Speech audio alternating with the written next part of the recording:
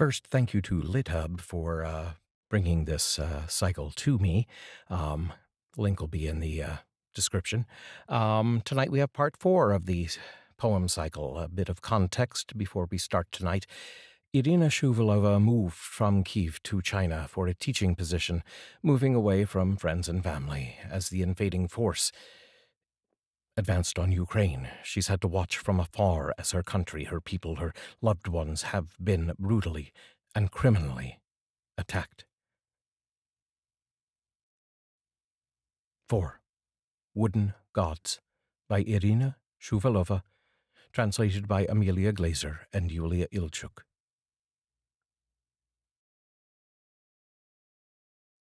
What did you know, my little wooden gods, my cunning golden foxes, when my flight left behind the grey, black, red November field beyond Borispil, the mirror patches of autumn water?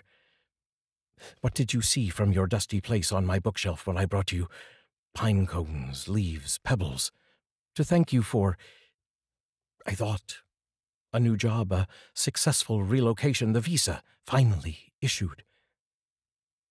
But apparently it was for an evening without shooting, for a city without tanks, for the fact that my almost 18-year-old won't have to kill anyone,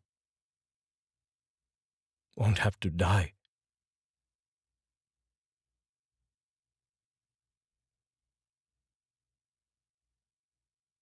Kiev, Nanjing, to my loved ones. 4. Wooden Gods. Iryna Shuvalova, translated by Amelia Glaser and Yuliya Ilchuk. Please use the links in the description to assist the ongoing humanitarian effort in Ukraine. If you want, give me a like, a share, a subscribe. I'll see you tomorrow.